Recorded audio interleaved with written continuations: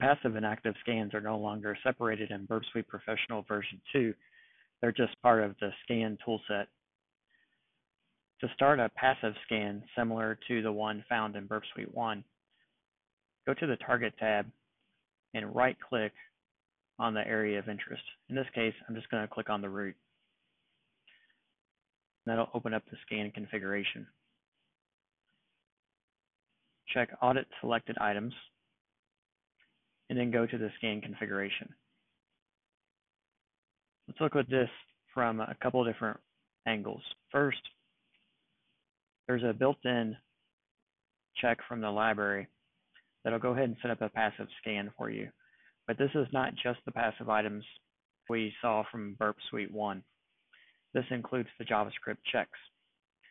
So if we click OK and start the scan, what we'll notice is that this passive check takes quite a bit longer than we're used to if we're thinking that this is going to run like version 1. And that's because of the JavaScript checks. Let's look at how to set up the passive scan that does all the checks except for JavaScript. So we'll right-click and click on Scan. And again, we're going to select Audit Selected Items and go to the Scan Configuration. Now we'll click New, and under the Issues Reported, we uncheck all of the different types except for passive. Notice that the built-in passive scan from the library essentially looks like this, with both the passive and the JavaScript analysis included.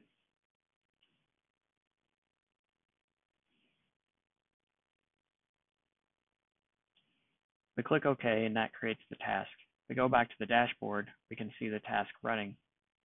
And if we watch the Target tab, we'll notice that results start to populate once they're found by the scanner.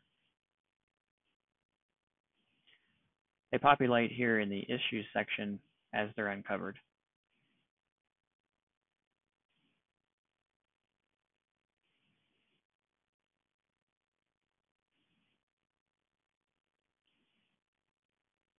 Once the scan is complete, you can export the issues as always.